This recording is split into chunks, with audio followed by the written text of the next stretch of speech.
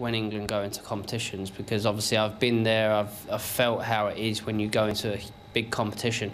And then there's obviously been a transitional period because Roy's come in. You know, he's changed the team around a lot. There's a lot of young players, a lot of young talented players that have come into the squad and into the team, and it's exciting. But, you know, when you go through a qualifying campaign, you know, there's always upsides, there's always downs. You know, it's kind of like a roller coaster, and that's what I meant, you know, when I said it's always tight. You know, for me, it's always kind of felt like that. But I think once you're actually in the competition, once you've qualified, everyone calms down and everyone starts looking forward to, you know, the competition that's coming up. I think success, you always go into a competition, you always think you're going to win it.